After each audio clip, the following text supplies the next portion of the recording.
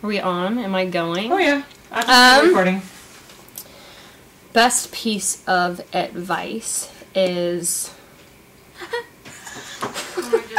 I'll just finish yours.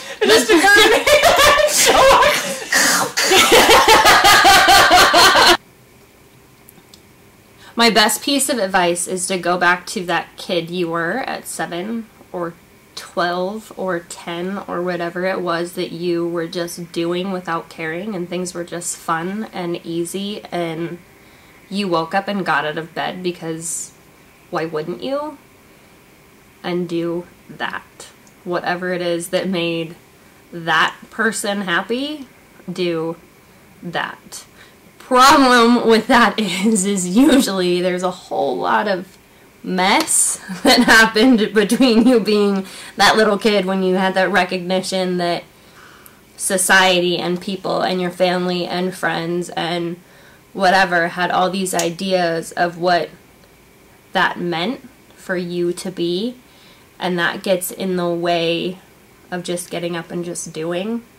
And so there's a process of working through those things that other people have put there, and expectations from other people are all, from what I can figure out, is out of love, out of their own fears and out of their own expectations that have been put on them.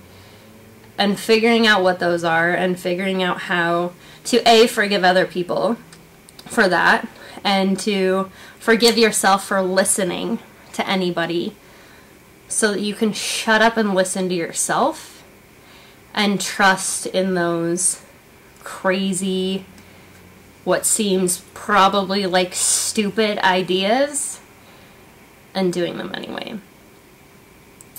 And someone was laughing at me today when I signed up for this other big personal development training. I'm at Smart Success with Shalene Johnson right now, which was something that somebody else invited me to. One of those things that I could have easily said no to, said I, can't afford it, or it's a plane ticket, or it's flying, or whatever, but you say yes to the crazy things that seem like they don't fit and they don't work, because nothing amazing ever comes from anything that fits or anything that works. And the person next to me was laughing when she was like, oh, you seemed like it didn't seem like something you were into, and it's because he started talking and this thing happened and I felt like I wanted to puke. And anytime I feel like I want to puke, or I feel like this insane panic, that's exactly where I go.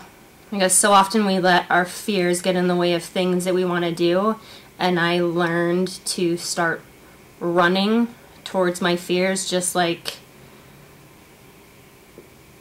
I used to be afraid of heights as a little kid, and so I got on the high dive, and then I got on the top of a really big swing, and then I did some crazy roller coaster thing, and eventually the scary thing stops being that scary. And your rock bottom raises, and you look back, and little tiny things throw you off to get the same emotional reaction, and you can start to realize like how much you've grown and how low things used to have to be to put you there. Because you always feel the same way. You always feel the same level of scared. You always feel the same level of pissed off. You always feel the same level of sad. It's just the stimulus and what you're willing to accept to make you feel that way. And when you raise your standard, it becomes really easy to just get up and do the things you want to do without thinking about it.